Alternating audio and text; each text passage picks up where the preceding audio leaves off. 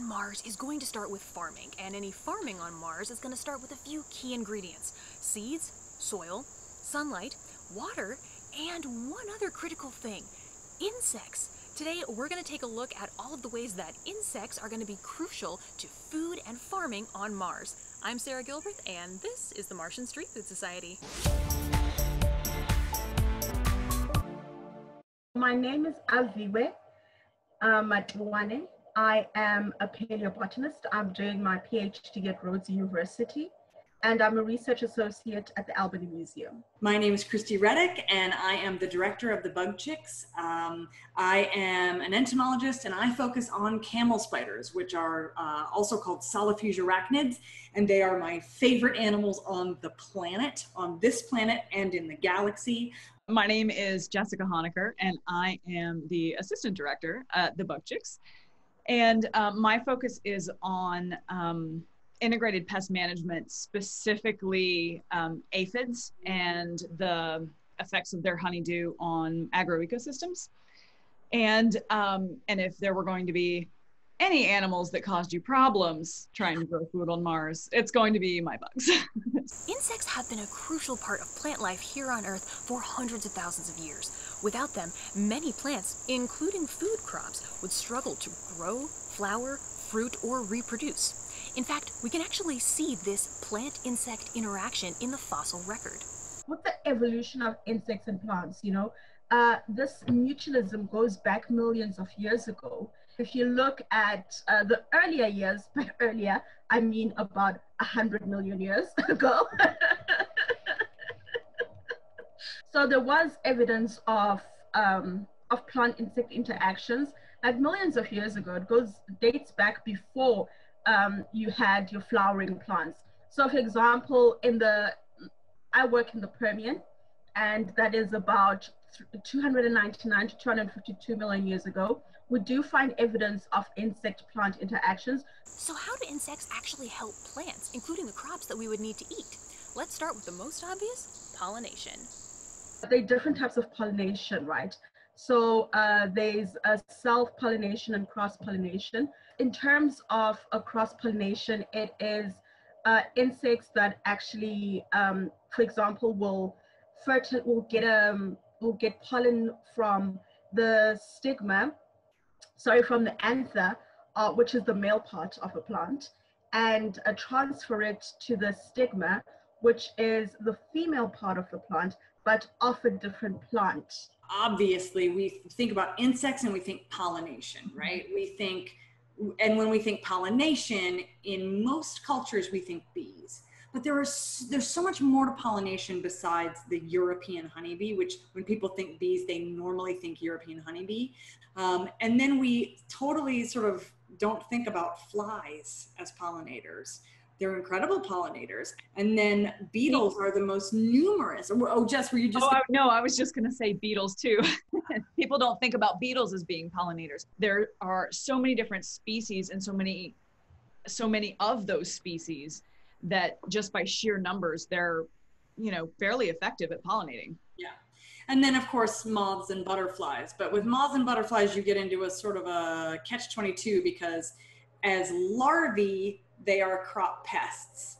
But as adults, they are great pollinators. And some moths are some of the only night flying or dusk pollinators for flowers and other plants that kind of only release their pollen at night. In addition to everything they do up at the top of the plant, like pollination, these animals are also critical for the things that happen at the bottom of the plant, the root system.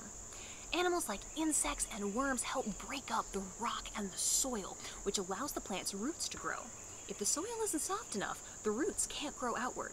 They're also responsible for aerating the soil, which is what allows the nutrients and the water to pass through the soil to the plant's roots. Now, given how rocky Martian soil, or regolith, is, this step is incredibly important to the health of the plants and crops on Mars. So in terms of aeration, you have your ants that actually create tunnels that allow for water to seep in and actually the water to be accessed by plants. But also you have like small bugs that actually live underground And those are in like our ecosystem engineers. So they break down the dead plants and create organic matter that is further broken down by microorganisms that actually live in the soil. So insects play a vital role in the production of our topsoil and also providing the nutrients that our plants need to make the food that we need and to also grow, obviously. They aerate the soil. They're really creating tunneling systems that bring oxygen into the soil and also bringing nutrients up from very, very deep in the soil. And they're really tilling the soil. They're bringing up soil that has a lot of nutrients from deep underground and bringing it up to the surface where tree roots can utilize it, trees and plants. Yeah, and they're also helping to sort of loosen up that soil too, Chris. You had mentioned bringing in the oxygen, but it also prevents the soil from becoming so compacted that roots can't go out to reach, you know, as far as they could if the soil were loose and reach some of those nutrients that might be outside of the boundaries. Now, it's easy to focus on how these creatures help plants live, but they are also pretty crucial in helping them die. These animals help break down dead and decaying matter, which returns nutrients to the soil. It's a crucial step in the life cycle that Martian farmers can't overlook. Yeah, decomposition is a big one. We would be up to our eyeballs in poo were it not for animals that break down waste of other animals. And then, of course, rotting organic matter of fruits and vegetables and trees and bark and leaves and all the things. Really, we can't think about insects and what they produce food-wise or pollination-wise without thinking about how there are other insects that come in and break things down in order to create healthy soils, in order to grow more plants. It truly is a cycle, and they're a huge part of that. Since these insects have evolved on Earth, that means their abilities, like flight or navigation, have also evolved based on Earth norms, like Earth's gravity or our magnetic field. So how does that change when we get to Mars, or even in places like the International Space Station? With a lot of the insects that they've brought up into space to date, like bees can learn how to function in gravity, but other animals that might be used as pollinators, like some flies, can't fly. They can't figure it out. They are relegated to crawling on the walls of their little tanks. I mean, bees are going to be your most efficient pollinators. However, they're really struggling right now in all of the studies where they're trying to use bees trying to get bees to live in these sort of simulated Mars environments. They're really struggling with it. Part of it's temperature, part of it's sunlight, like daylight and sunlight, and sort of optimizing that for the bees. Part of it is giving them enough diversity and variety in their diet so that they are healthy. Some insects are phototactic, meaning they are very attracted to the light. Some insects use light as a guidance and navigation system. That's why you'll often see insects that get a little confused with reflective pavement glittering at night off of streetlights. They'll think it's a lake or a pond and land there and then bake to death on hot asphalt in the summer because they think they're landing in water that glitters like that to them. So there are going to be important things like that, light and maybe magnetization. If you're using specific insects that do have those magnets, trying to figure out how to manage that is going to be a real challenge. It's also important to remember that while these insects are helping give us food, that relationship goes both ways, and some of our current farming techniques are not particularly helpful for them. Currently, in the West, we rely pretty heavily on a farming technique called monocropping. Now, this is where farmers take entire fields and plant them with just one crop, like an entire field of corn. It's an incredibly efficient way to farm if you're looking at harvesting, but it's not necessarily the best for the plants themselves or for the insects that need a variety of different pollens in their diet. Monocropping is terrible. Monocultures can be really damaging to bees. Yeah, and you know, I hope that, you know, once once we actually do get colonies on Mars, that we learn from that particular mistake that we make down here. It's like monocropping is really great, I guess, for like getting huge amounts of the same thing to ship out, but it is so bad for the environment, and it's so bad for the pollinators, because it's like, can you imagine eating only potatoes every day for the rest of your life? You would be deficient in so many other vitamins and minerals. Yeah. You know, I would hope that there would be enough plants and diversity of food sources to keep whatever insects they choose as pollinators super healthy. For hundreds of thousands of years, humans have crossbred some animals in order to select for certain traits, like breeding some dogs to be herding dogs and others to be hunters. So if we wanted to create the perfect insect to help us out on Mars, what insects would we need to start crossbreeding right now to make that happen? And what traits should we be selecting for? I love this question. I'd breed for space constraints. You know, like dragonfly wings, like that's an animal that needs to be like out in a meadow, you know? They're not gonna do well in a small environment. So thinking about space constraints, I'd breed for that. Jess, what would you breed for? Environmental resilience. So I think about like cockroaches and how, does it get really cold? Doesn't matter. Does it get really hot? Doesn't matter. Just a remarkably resilient and adaptive animal. Oh, our selection.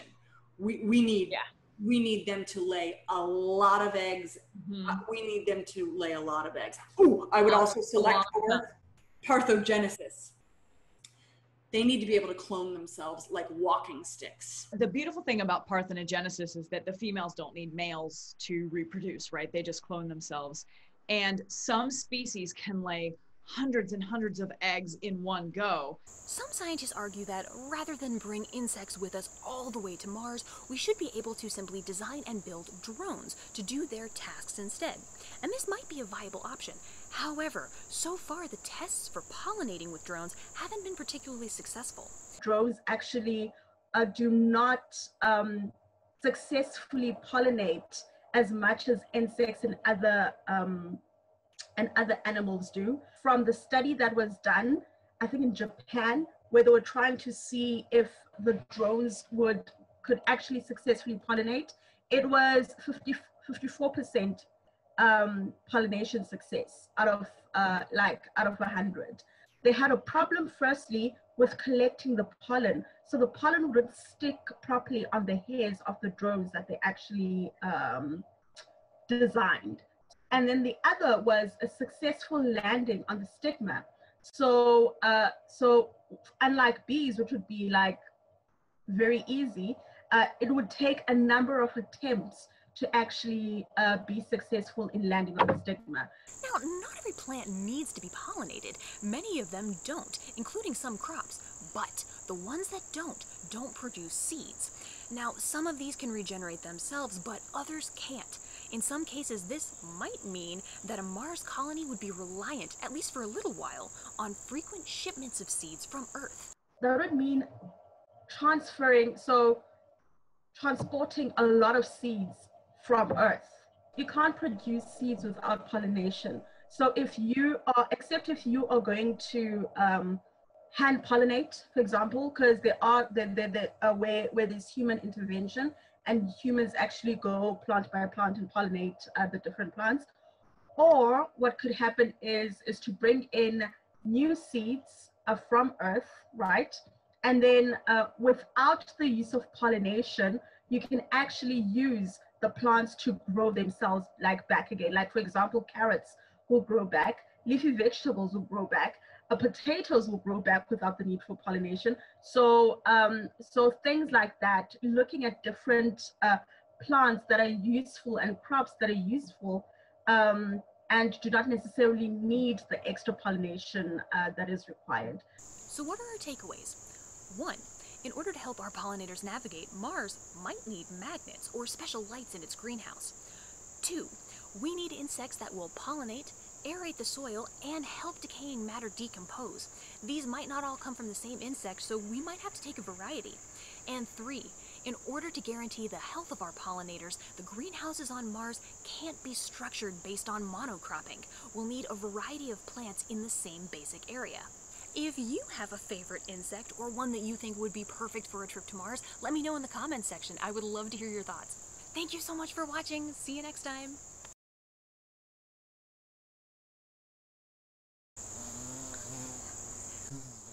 Hey, Bee. We were just talking about you.